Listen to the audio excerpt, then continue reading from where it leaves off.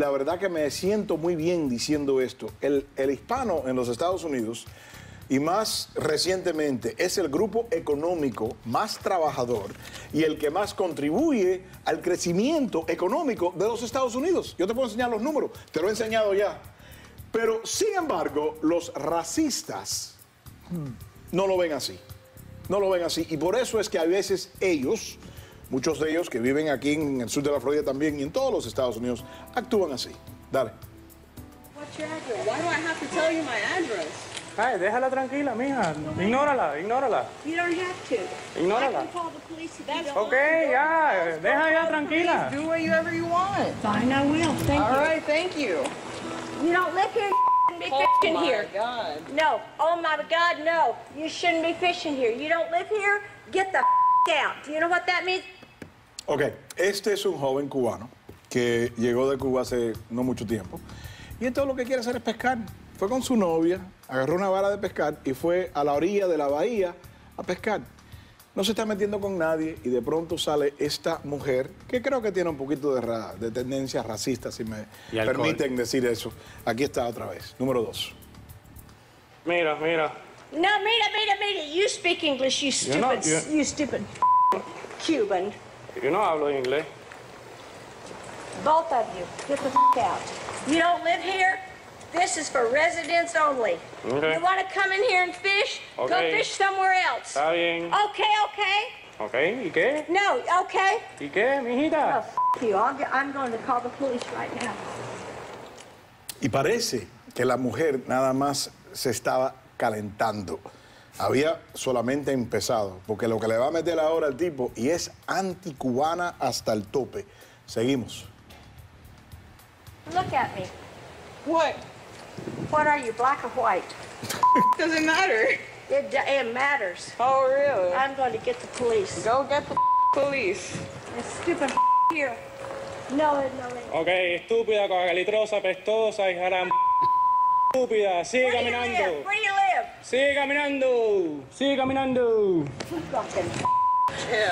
Cuban. Eres Piece una of Eres una Cubans are nothing but piece of racista, racista. Ya sé cómo El tipo al fin. Y tú sabes que hay que darle... Bueno, yo creo que al fin él se pasó también un poquito porque no debía haber hablado así. Pero el video dura casi como unos 15 minutos y la mujer le está tirando y ignorando y diciéndole cosas horribles y cubano asqueroso. Tú te hubieras controlado. Todos ustedes, los cubanos, son unos asquerosos y se lo dice, hasta que al fin él también a quien no responde. se le calienta la boca al final. Él empezó bien, él empezó respetándola. Sí. Él empezó muy bien. Y la mujer después él estaba lo sacó diciendo, de las ignórala, casillas. no le conteste, nos vamos, no hay problema. Al fin la confrontación se pone caliente de verdad para ver quién es esta racista, pero para verla de cerca. Vamos a ver el genio que tiene en la cara. Aquí está. Tufo. Sí. Go ahead. Don't touch me. Don't touch me. Then touch you me. get out of here. Get out of here. Touch me one more time. Get out I of here. dare you to touch me one Get more out time, of here. lady. I dare you to put your Get hands out on of me one here. more time. Get out of here. You're in front of my face. Do Get you the live fuck here? out. Do you live here? You don't. Do you oh live my here? God, the alcohol in his breath. Oh, I should honestly. You know what? I should call the cops for harassment. Ahí encontró la ¡Wow! El respuesta. alcohol que le está saliendo de la boca a esa mujer Pero es qué increíble. ira, ¿no? Y el desprecio con el que habla No, y si le sumas el alcohol que tenía esa mujer encima, que eran las 10 de la mañana, ¿no es cierto? Tú sabes que a mí como periodista lo que me molesta, y hasta perdí mi trabajo explicando esto, hay miembros de la prensa en los Estados Unidos que han ayudado la causa de la ignorancia. Porque yo sé, y Marlo lo sabe, y tú lo sabes también, que tú puedes con el internet en cualquier momento encontrar la contribución que están haciendo los hispanos a los Estados Unidos. ¿Quiere decir eso que todos los hispanos, que todos los cubanos son buenos, que no hay cubanos que son chusma, y hay cubanos que son lo que sea, y hay mexicanos, y hay de gallegos, y hay de todo? ¡Claro! Pero la gran mayoría de los números que uno estudia en este momento te dicen que por averaje, un hispano en los Estados Unidos tiene no un trabajo, 2.2 trabajos, que están creando más empleo para todos los americanos que cualquier otro grupo en los Estados Unidos. Por esos cuentos, esos hechos no se reportan.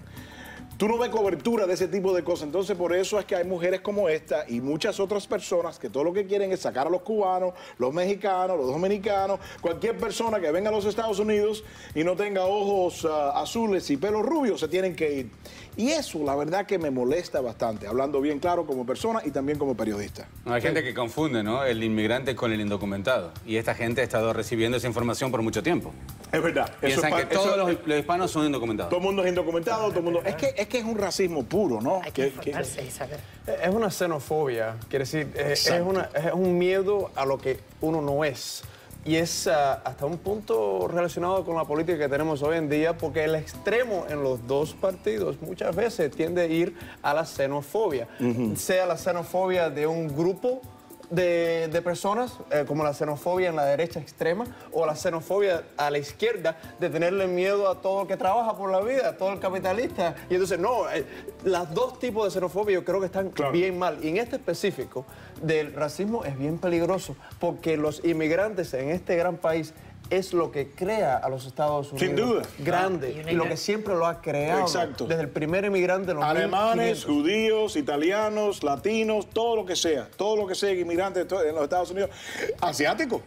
Y una ignorancia histórica también, Rick, porque al fin y al cabo la historia se cuenta precisamente para ir evolucionando hacia un mundo global, no para seguir creando Es casualidad, Rocío, que nos toca animadversión. ahora a nosotros. A nosotros nos toca en este momento recibir el Fíjate, palazo la vuelta, por ¿no? destacarnos. Así que, y no somos los primeros, es parte de la historia del mundo.